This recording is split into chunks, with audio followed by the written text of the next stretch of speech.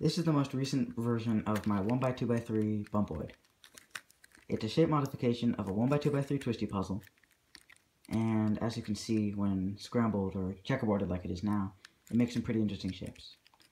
Since it's only a shape mod of a 1x2x3, which is one of the easiest cuboids out there, it's not really difficult to solve, but it can be a fun challenge sometimes, especially for someone who's never picked up a Rubik's Cube before. And these stickers were professionally cut by Oliver Nagy, so that was in exchange for one of the earlier copies of this puzzle.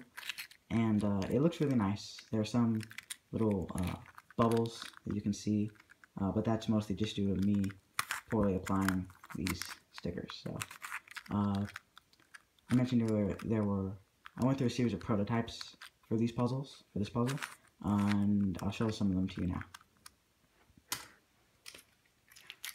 This was my first prototype, and as you can see, it's really flimsy. It's not very high quality at all.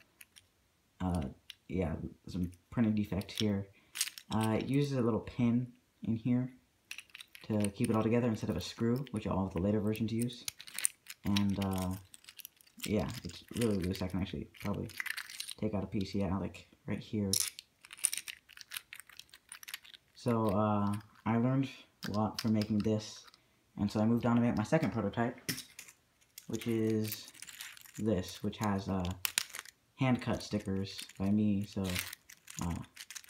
they're not very good. This one's peeling. Doesn't have a center cap. It's really flimsy, really loose, but it does not fall apart like the first one did. So after this, I went on to what I showed you earlier, my third prototype, which has center cap, better stickers. Really, it doesn't turn when you're just moving it around. It's a lot sturdier. And yeah, I'm probably going to go on to make more prototypes of this. In fact, I actually already have. This is my most recent version. It's a lot larger than the other ones, you see. But that's because this is my first attempt to 3D print the puzzle fully assembled. And I didn't want any of the pieces to fuse together, so I made it as large as I felt like I should. And when this first came off the print bed, there was a pin inside of here that was printed inside that let me turn this, and for a while it functioned pretty well. But then the pin broke, and I had to pry off the center cap and replace it with a screw.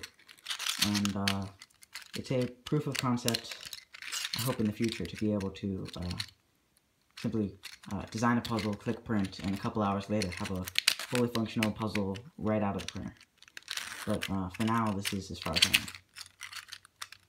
So yeah, that is demonstration and some of the prototypes of my 1x2x3 Bumpoid Twisty puzzle. Thank you for watching.